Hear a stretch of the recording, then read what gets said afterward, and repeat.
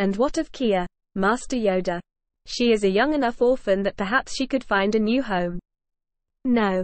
Face imprisonment for her role in terrorist attacks. She will interfere in local laws. We cannot.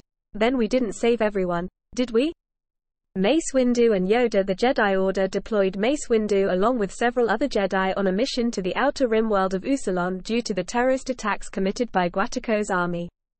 He allowed himself to be captured and taken to Guataco in order to discover the location of the warlord's base of operations, which was hidden in 80,000 kilometers of cave and house tunnels.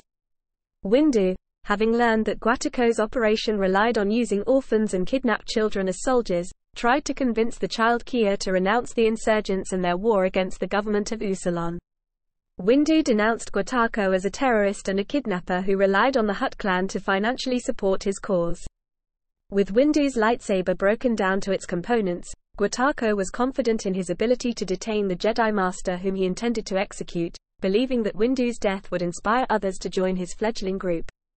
By the time he realized that Windu had planned on getting captured, the Jedi had reassembled his lightsaber through the Force.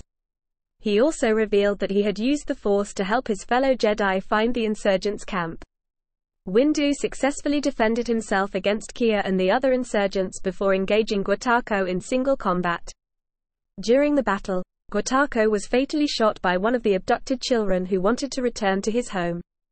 By then, the other Jedi arrived at Windu's location. With the Jedi's assistance, the remaining insurgents were taken into custody by the security forces of Oosalon. Although the Jedi had succeeded in rescuing 26 abducted schoolchildren, Windu had also hoped to save Kia and the child soldiers who were already indoctrinated into Guataco's cause. However, Yoda stated that the Jedi could not interfere in the planet's local affairs, and that Kia would be sent to prison for her part in Guataco's terrorist campaign. Windu accepted the outcome, but lamented on not being able to help Kia,